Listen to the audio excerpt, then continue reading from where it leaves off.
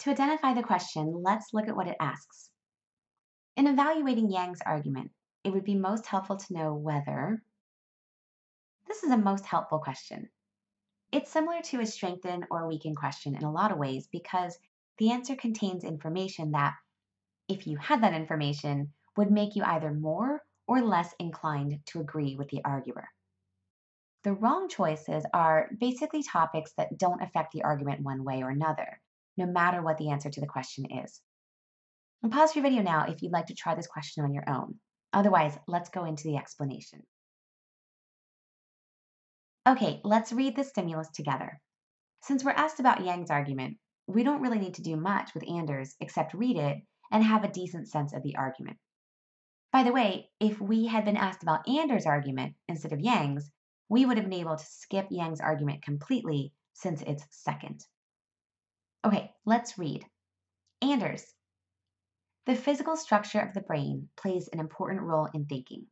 So researchers developing thinking machines, computers that can make decisions based on both common sense and factual knowledge, should closely model those machines on the structure of the brain. Yang responds, important does not mean essential. After all, no flying machine closely modeled on birds has worked. Workable aircraft are structurally very different from birds. So thinking machines, closely modeled on the brain, are also likely to fail. In developing a workable thinking machine, researchers would therefore increase their chances of success if they focus on the brain's function and simply ignore its physical structure. All right, our friend Anders is basically recommending that researchers model thinking machines on the structure of the brain. Yang disagrees with that and thinks that those kinds of thinking machines would probably fail. Why? Because of this analogy to modeling a flying machine on a bird and the fact that workable aircraft are very structurally different from birds. Then Yang makes a new recommendation that for this workable thinking machine, researchers should focus on the brain's function and just ignore its physical structure. For these question types, sometimes you'll kind of see a gaping hole and say, but wait a minute, I need to know X. Other times you might not see it, and that's okay. You can go to the choices and do what we're about to do here. As we evaluate the choices, let's turn each of them into a question. And then if answering the question with a yes moves the argument in a different way than answering the question with a no, that means we have our answer. But if we find ourselves saying something like, I really don't care either way, then that means we're looking at a wrong choice. Let me show you what I mean. A reads, studies of the physical structure of birds provided information crucial to the development of workable aircraft. If we turn this into a question, we get, did studies of the physical structure of birds provide information crucial to the development of workable aircraft? Well, let's think if the answer were yes, that would weaken the argument. Yang doesn't want to pay attention to structure, but if the answer were yes, then it would be helpful to look at the brain's structure.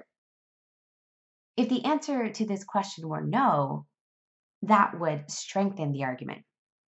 If studies of the physical structure of birds didn't provide information crucial to the development of workable aircraft, then Yang would have a better case in wanting to ignore the brain's physical structure. So this is our answer. And on test day, we would select it and move on to the next question. But let's look at the wrong choices in case you have questions on them, and then we'll provide a recap.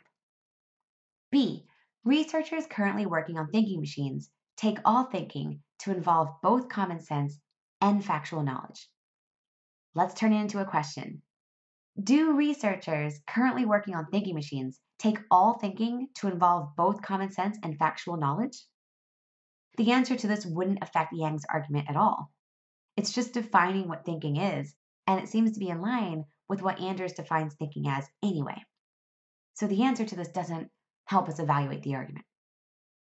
C, as much time has been spent trying to develop a workable thinking machine as had been spent in developing the first workable aircraft. Turning it into a question, we get, Has as much time been spent trying to develop a workable thinking machine as had been spent in developing the first workable aircraft? Well, time doesn't matter, right? We care about what each kind of design, the aircraft design and the thinking machine design, we care about what each design was based on, not how long it took to make them. D. Researchers who specialize in the structure of the brain are among those who are trying to develop thinking machines. Turn it into a question. Are researchers who specialize in the structure of the brain among those who are trying to develop thinking machines? We don't care about the answer to this question. Whether there's overlap between these two groups or not doesn't affect Yang's argument either way. And finally, E. Some flying machines that were not closely modeled on birds failed to work. Or, as a question, did some flying machines that were not closely modeled on birds fail to work? Again, we don't care about the answer to this question.